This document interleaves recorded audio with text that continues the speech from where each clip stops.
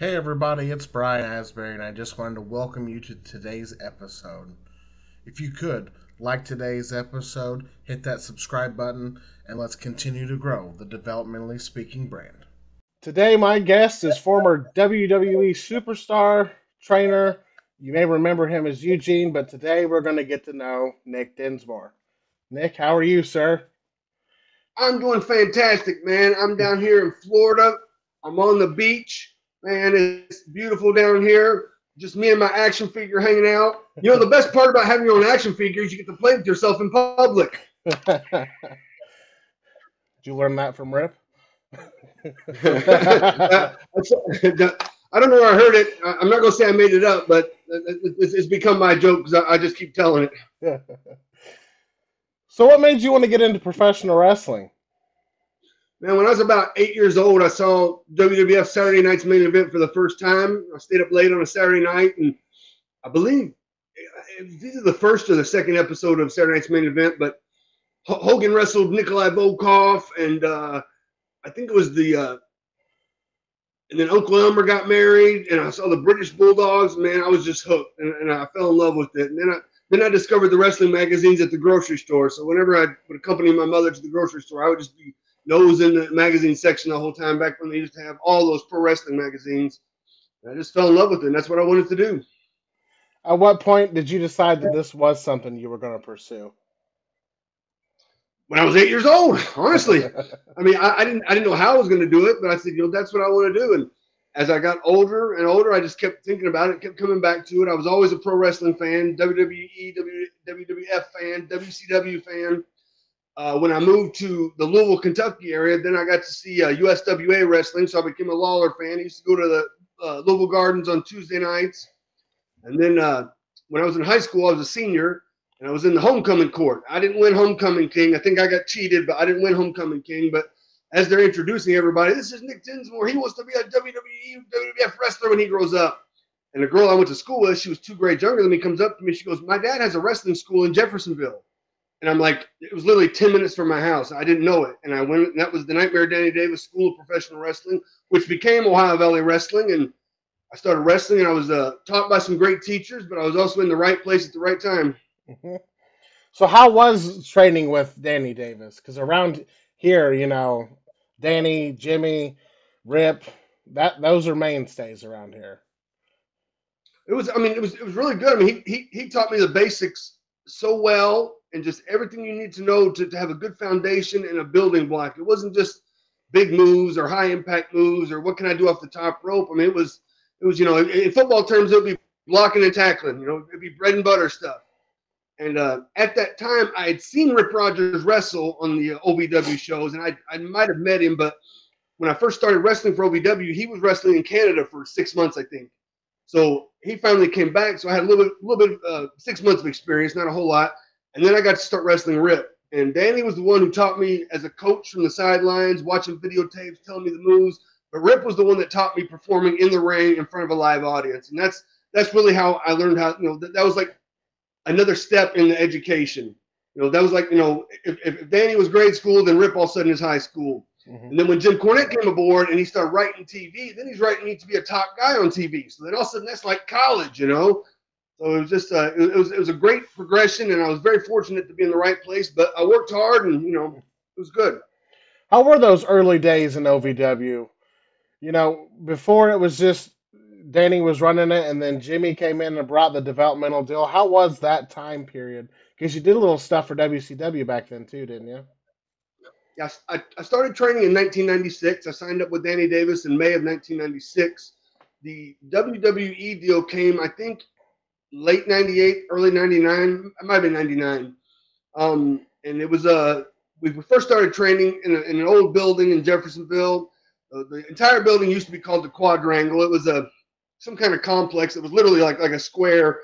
And on one side was Watt Street. That's where I first started the training. But soon after, we moved onto the other side of the building, which was Mechanic Street. And if anybody sees the videos where the big OVW poles in the middle of the screen, that's the Mechanic Street building.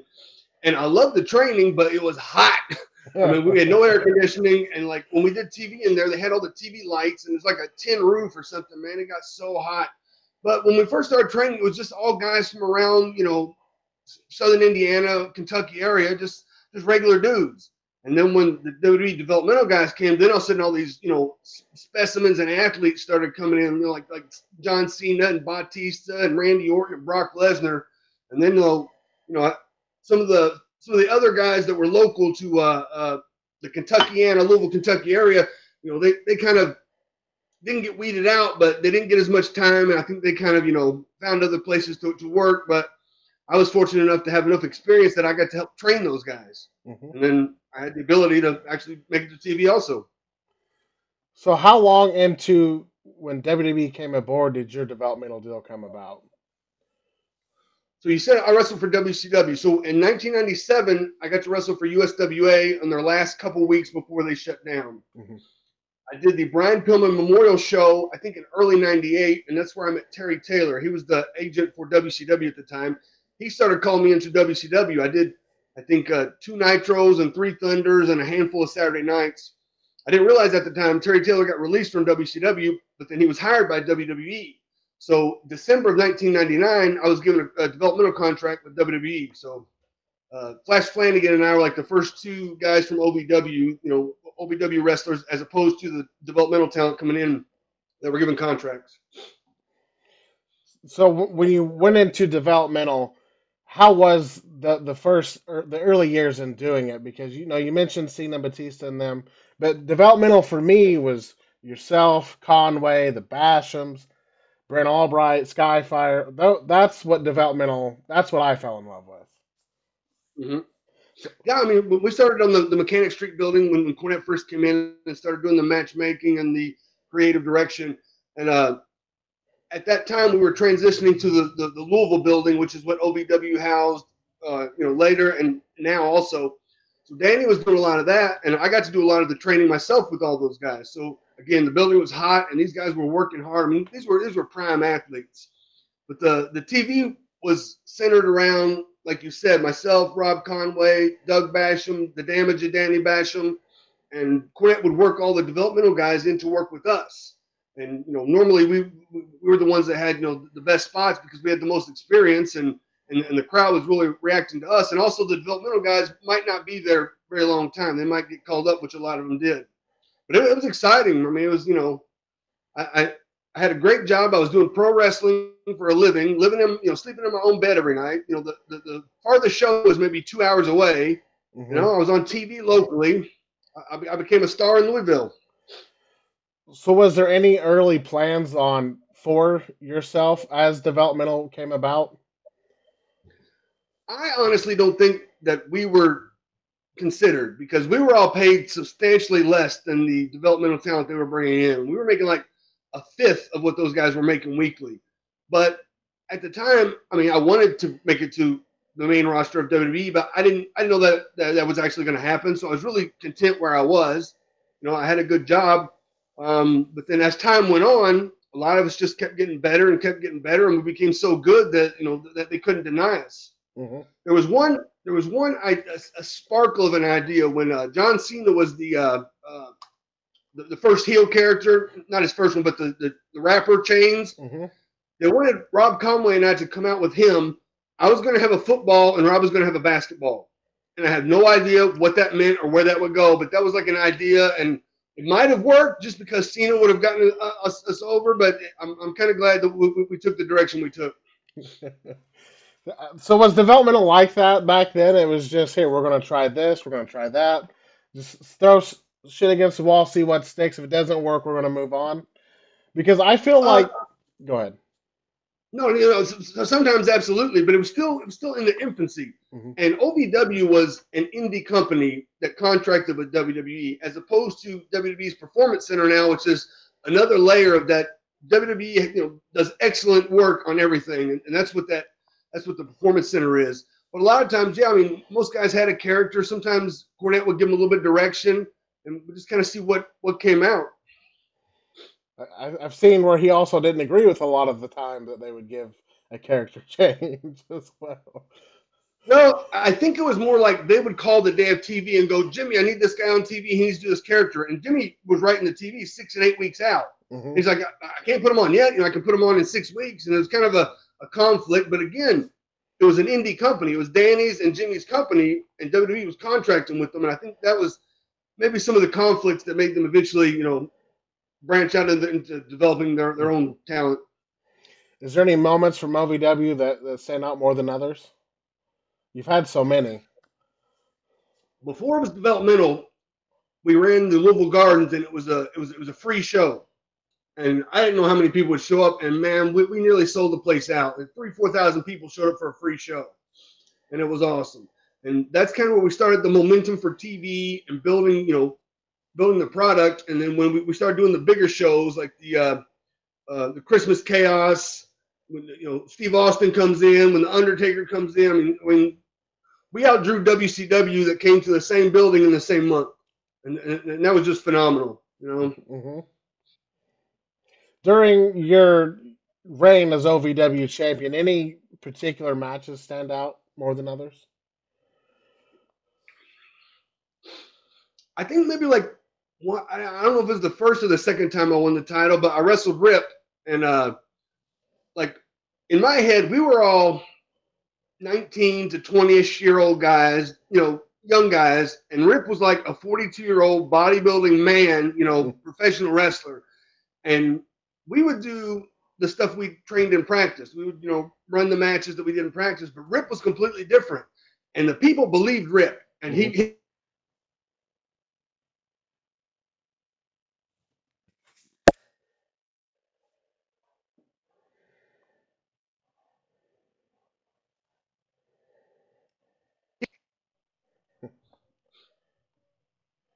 Oh, your sound cut out just at the tail end there. where ask the question again. Matches. Yeah, I was asking if there was any specific match during your time as OVW champion that stood out more than others. So I don't know if it was the first or the second time I won the heavyweight title, but I believe it might have been the first. I won it from Rip Rogers. I think it was the second one. But at that point, the crowd had started to grow, so more people saw me win the second title. But like I was saying, Rip, people believed Rip. We were all young kids, I felt like, 19 to 20-year-old guys, and Rip was just a bodybuilding man that looked like he beat the heck out of us. Very believable. And when I beat him, the crowd went crazy. And then, like I said, when the Real Deal Rod Steele came in, the legendary Real Deal Rod Steele, God rest his soul, we blew the roof off the Davis Arena. I remember going to the OVW shows, and that crowd was just so hot and so electric every Wednesday night. It made you love wrestling even more. That building was so special to a lot of people. The old Davis Arena in Jeffersonville is really the building that I like the best because it was small, it was intimate. I mean, if we filled up all the seats and packed people in their standing room only, it might have held maybe 200 people. Mm-hmm. But then we moved to the bigger arena in Louisville, and that would hold like 400, 450 people. But the old arena, I don't know, something about it. It was just, also that's kind of where I started, where I had my first match, so it's very sentimental to me. Now, as it came time to go to the main roster, what other kind of ideas were you throwing out, or were they throwing to you to pitch you to go on TV? Well, I mean, like I said, the developmental system was different back then. Cornette would kind of give us direction, but the office never really. Sometimes they give, at least us, the developmental talent that the WWE brought down, they might have given them a bit more direction, but there really wasn't a whole lot of direction. So I was doing dark matches and extra work, and I was just wrestling as Nick Dinsmore. And I remember one time Jim Ross came up to me and he's like, you're a good wrestler, but you're kind of like Dean Malenko. You got no facials, got no personality.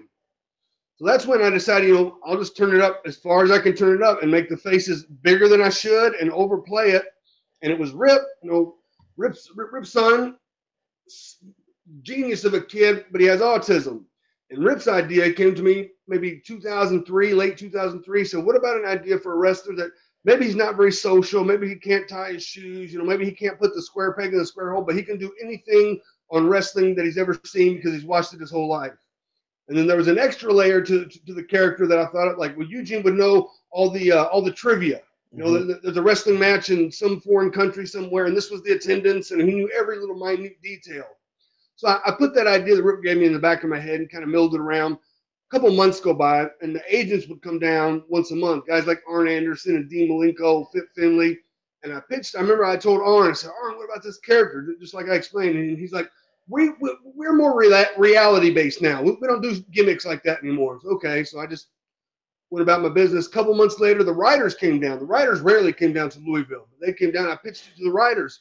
Vince would never do anything like that. Vince wouldn't do a character like that. Okay, whatever. So I'd seen a lot of developmental guys complain about being in OVW, and all of a sudden they get called up to TV. The squeaky wheel gets the oil, right? So I told Doug Basham, I said, Doug, I think I'm going to try to quit and go to Japan. I had no intention of quitting. I didn't know anybody in Japan. I don't know how I would have gotten there. But Doug told Dean Malenko. Dean tells Johnny Ace. Next thing I know, February of 2004, I'm sitting in a meeting with Vince McMahon. Stephanie McMahon's there. Vince goes, I want to get back to character-based wrestling. And I just pitched out that character right there. And he's mulling it over. The Rain Man of wrestling. Steve Austin was there doing a Saturday Night's Main Event taping. Austin walks in, and Vince goes, Steve, you ever seen this guy wrestle? And he goes, no, I don't think so. I said, well, Nightmare Danny Davis trained me because I knew that Danny and Steve Austin had become friends when they were in Dallas. And Austin looks at me and he goes, well, you're probably one of the best. And it was like that vote of confidence. And Vince goes, great, we'll start on Monday. We didn't actually start the following Monday, but the character started to develop there. Now in the developmental system, they would do character studies and give you your, every little aspect of what your character should be. Back then, it was just like I went to the ring and it just came out of me. It was just like this energy that came out. I knew that I wanted to be a comedy kids character because Hurricane was the only kids character, Hurricane and Rosie. But I think at the time, they might have been on Raw, but there was two brands. Raw and SmackDown were separate. So I knew that one TV show didn't have a comedy kids character. And this was after Austin's big run, after the NWO, but everybody still wanted to be a cool, strong heel that got all their moves in. And I wanted to be complete opposite. I wanted to sell and be a baby face and just have fun out there. And it just really, I took stuff from like Handsome Jimmy Valiant or Junkyard Dog or just all the legends that I liked, and it just started building on its own. It came out and it became great. It was a magical time. How was it being in developmental so long and then you finally get on that main roster? You had to be beyond ready to show them what you could do. As Rip would say, you have to be over-prepared. And that was one benefit I had. A lot of people were like, I can't believe you were down there for so long in developmental. But I didn't see it that way because, again, I didn't know if I would ever really make it to the main roster. So I was really happy where I was. But when I made it to the main roster, I had 8 years of experience. And I always say that I was a 10-year overnight success. But when WWE, had me do something, I did well. So then they had me do a little more, and I did well. And I knew how to play the crowd. And again, that was Rip Rogers teaching me how to be a performer in the ring, and I just did it in a WWE ring. And the fans went nuts. I think my 5th episode of Raw was the episode I had with The Rock. I don't know of any other superstar that has skyrocketed to popularity that quick. Signs everywhere. I mean, it was a lot, but it was everything I ever dreamed of. Got the action figure, got the T-shirt, And they put you with The Rock, Triple H, Hogan, like you were with everybody. So what was that like working with all the like you said, this overnight you were there, and here it is. And everybody loved it. Was that intimidating at all? You just straight here. No, it wasn't so much intimidating because by the time I got there, all the other locker room were guys that I helped train in OVW. So I'd met some of the legends, but when I got to work with them, I mean, it was and because Eugene was so popular, the legends loved to work with the popular guy. It was just again, it was a guy. I had my WrestleMania moment with Hulk Hogan. I was in the ring with The Rock. I pinned Vince McMahon. I won the tag team titles. I mean, really, it was a dream come true. But it was like you jump on a fast train because like all the outside world, because you're on the road 5-6 days a week, sometimes weeks at a time, and you're just training, eating, wrestling, training, flying, training, driving, and you just take off, and then you look back and go, wow, that was like 5 years of my life that just went like that. But it was awesome. Yeah, and you were on TV that whole time. Now, developmental for me that time period, I felt bad for a lot of guys looking back on it because it was like you would see somebody from OVW go to TV, gone the next week. Okay, let's bring up the next guy. Fired, bring up the next guy. I guess I didn't really. Was their focus just not on it at that time? You feel, or they just needed to churn out the right character like right then and there? I feel like those guys weren't given enough time to develop. Hmm. Because when I was a coach at the Performance Center, they said that they're willing to invest, like, I think 4 to 6 years in developing somebody. And that's probably about the right amount of time that it takes. But some of those guys had a little bit of experience, came to Louisville for a little bit, and then got called straight up, and they didn't pan out because they didn't have the experience. Hmm. And that was kind of unfortunate for them, but, I guess that's the way it goes. Is there any moments that you said you were in the ring with Hogan with The Rock? Was there anything that you wanted to do that you didn't get to do or you were supposed to do? Other than when I was paired with William Regal, eventually there was going to be a turn. It Hmm. would probably be Regal turning on Eugene, and that was talked about and discussed. We'll do it down the line, but then I got injured, and he got drafted to SmackDown, and that was the end of Eugene and Regal's run. Hmm. But I mean, when they put us together, I've never had like that type of chemistry with somebody. It was awesome that I was Bischoff's nephew because that gave me instant credibility. Plus, Bischoff was almost not in every segment on Raw, but general manager, he was in a lot. And they Hmm. paired me with William Regal, who's just coming back, who's notoriously phenomenal. And I got to be paired with him, and he helped me out a lot too. We'd be doing something. He was the one run around with your arms out like you're an airplane. So Eugene would do that, and he'd be pulling me back. He'd go, all right, now do a roll forward and take off, and he'd take off. And Regal and Fit were the ones that had Eugene take out the teddy bear, and the bad guys would rip it up, and Eugene would cry. I mean, it was awesome. I mean, and I got to ride with Regal. The car was William Regal and Tajiri and myself. So it was like Barnum and Bailey Circus on wheels. when your release came about, did they give you a reason why, or what would your next move be then? So I got released for being non-compliant to the wellness policy, Hmm. although I failed one wellness policy, and back then it was supposed to be three, but I don't know. It was probably the best thing for me at the time. But after that, I didn't know what I was going to do. But then the phone started ringing for indie shows nonstop. And I started working almost as much as I did with WWE on the indie shows. And it was so much less stress. Hmm. And like on WWE, when we were in the States, we'd have to pay for our hotel and a rental car. But on the indies, the promoters cover all that. So it really was kind of nice. Hmm. And then I had a comeback to WWE for one match in 2009 before I got beat by The Miz. Then I was back on the Indies until I started as a coach in 2013. How did your coaching job come about? I was told that I was on a short list of guys they wanted to hire, and the short list of one person, which was me. And they were transferring from FCW in Tampa to the Performance Center in Orlando, and they wanted to build a big coaching staff. And they brought me down there and brought me in. It was an awesome opportunity. I mean, I learned so much there because there's so much knowledge there, and all those coaches and just the stuff they did. It was phenomenal. But my time there came to an end in 2015, which I was ready for that because I knew I wanted to start my own wrestling company, which I Hmm. did in Sioux Falls, South Dakota. My wife and I moved to Sioux Falls. That's where she's from, and we started a wrestling company there. I sold it in 2021, and now I'm living in Florida. But good things have been happening. Good things are still coming. So how was it? You went through OVW, you seen developmental then, and then you get brought in as a coach, and you see what developmental is now. Was it like a culture shock as to, is it easier or for talent today than it was then? I'm going to say it's not easier for the talent today. I don't know that I could have gotten through what these guys go through now. But as a coach, it wasn't necessarily a culture shock.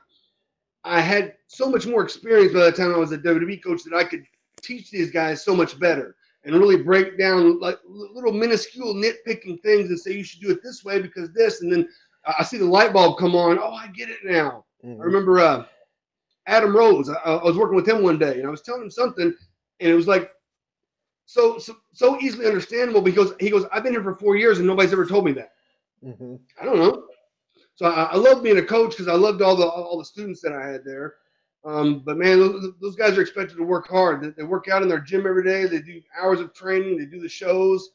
I mean, it's difficult. Is there any talents you enjoyed working with or helped develop during your time there, like Adam? Braun Strowman was in my class when he first started there, and then Chad Gable was also. But then there were certain days, like my class, I generally got the people that were brand new. And some of them had no experience, some of them had a little experience, and we would just, again, start on the very basics. Get in the ring, learn how to hit the ropes, learn how to, hit the turnbuckles. And but sometimes I would have classes where anybody could come, and that's when I got to work with like Charlotte and Sasha Banks, and Adam Rose came to that one. Some of the more experienced talent. Hmm. So you said your time came to an end, and then you opened your school. How was that? I mean, because I followed it, and it seemed like you were staying busy with opening that school, and you did some shows and stuff. So how was that? You've always been a trainer, it seems like, just like you have been a wrestler. Yeah, I feel like if maybe I wasn't a wrestler, I might have been a teacher or something, because I just had the knack to be able to easily explain certain details of a subject to people. And I love running my own company, but it began to wear on me after about 7 years. It got to be pretty, because I was teaching the guys in the classes. I was booking shows. I was running the shows, and then I was doing all the YouTube videos, all the graphics, all the editing. I had to teach myself how to edit, and I wasn't good. I'm still not great, but I was doing it, because I like Danny Davis was always on a shoestring budget. He wasn't going to spend more than he had to, and that's what I learned from. So that's what I did. I wanted to, put out the bare minimum and try to make as much as we could. The only downside that I didn't foresee was South Dakota doesn't have a large population. Sioux Falls only has 180,000 people. So if I would have opened a school like in some bigger city, Houston or Phoenix or even Tampa, I probably could have drawn more people and more students. But I brought professional wrestling. My wife and I brought professional wrestling to Sioux Falls. She was like, there's no independent wrestling in Sioux Falls. I'm like, there's got to be up there somewhere, but there wasn't. And it was like the closest pro wrestling show was 3 hours south in Omaha. So when I first ran my first show, I didn't have any wrestlers. So I went down and wrestled for the guys in Omaha, and then I asked a crew of them to come up and wrestle for me. And from the first show that I had, I got 2 students. So we worked for 2 months, and then the first 2 students wrestled on the second show. And I don't know if you remember like the old WWE Desire videos with the Creed song. I ripped that off completely. And I had those 2 guys talking like it was their first match, and it showed them training and jumping jacks and getting ready. And by the time they walked out, the crowd was going crazy for them. Never seen them before. And from that, I got 6 students. So then I had 8, and it just started to build and progress, and it was really fun. But I felt like if I would have had more people I could delegate and rely on to do certain aspects, it would have taken stress off me. But I wasn't there yet. So how has life been after you sold that? You've got a YouTube channel. You still traveling all over the place. You're in Florida now. Well, like the COVID hit, which really hurt the live events and the training. And then I ended up selling the company to some of the students that I had. My mom lives down here in Florida, so I came down here to be with her. She's getting a little bit older. But again, I'm starting to branch out and do more indie shows. I've got one coming up in Florida. I'm going to England next month. But a new project, like you said, is a YouTube channel called Eugene Behind the Scenes from the Von Lila Studios. And I'm going to talk in depth, just like we're talking about my career and things that I've done. But we're going to go a little bit more into the weeds on the YouTube channel. And, I don't want to talk bad about anybody or let anybody's secrets out. But the stories I saw, I'm going to talk about on there. Hmm. It seems like all these YouTube channels are now becoming more popular, and a lot of people really want to hear, about your career and about certain moments and stuff. So, thank you for what you've done for professional wrestling, what you continue to do. I knew you from Nick Dinsmore to Eugene when you were Mr. Wrestling, just everything, and I greatly appreciate everything that you've done for professional wrestling, and it's meant a lot. Oh man, it was like, it was my dream come true. It was like I was the lucky one. I was the kid in the candy store that went after his boyhood dream and made it. Hmm. I don't know many people that can say that, but I'm really glad that my mother brought me up, sent me to a private school, really gave me a good education and a good work ethic, and all the coaches I had, and just kept progressing. Danny Davis trained me, Rip helped me, Cornette helped me, Terry Taylor helped me. So I had a lot of people that liked me. Is there anything that you haven't got to do yet? Win the world title. Never say never, brother. Never say never. I'm down here in Florida, and I'm helping coach a school here called Fight the World Wrestling, and the owner of that wrestles for the NWA. So I was at an NWA show recently, and I saw that NWA title. Never say never. I just want one title shot. That's all I need. Where can people reach out to you at? I'm on my Twitter at the letter U, Gene, Dinsmore, Dinsmore. I do have an Instagram, which is Nick Dinsmore, but I don't go on. I felt like when Instagram came out, I was already a little bit older than the young crowd, and I know the young crowd likes it. And I'll look at it every now and then, but I like the Twitter. And then I have another YouTube channel that has a lot of my older matches and interviews and stuff, and that is the Nick Dinsmore YouTube channel. But the project we're doing now is Eugene Behind the Scenes, so please subscribe to both of them. I think we got like 6,000 or 7,000 subscribers in the first week and a half or 2 weeks. That's good. That's really amazed. Good. Shot right up. But Von Lallis is awesome. He's also helps Rip Rogers on his YouTube show, podcast, whatever we call it. Von Lallis has become the editor that I needed when I had my wrestling company. If there's any advice you can give to anybody getting into professional wrestling, what would it be? Don't burn your boots and get the F out. No, I mean, my mother told me that, you don't want to live your life being a wish I had, so I wanted to be a professional wrestler, but she also told me I had to go to college. So I got a degree from Indiana. I've not really used it, but I have a degree from Indiana, so I would suggest everyone, get a degree, learn a trade, something, because wrestling's not going to last forever. Your body's not going to hold it forever, and you have to be able to transition it into something else. Not a lot of people can make a career with professional wrestling, especially if they're not with WWE. Mm-hmm. So get trained by a good trainer, learn your basics, don't do anything silly. And as Rip used to say, save your money. It's not how much you make, it's how much you save. Well, I just want to say thank you for coming on today. It's been an honor. And if there's anything I can ever do for you, please feel free to reach out. I appreciate it, man. I want to say hi to all my fans, and thank you for having me on your interview. Thank you, sir.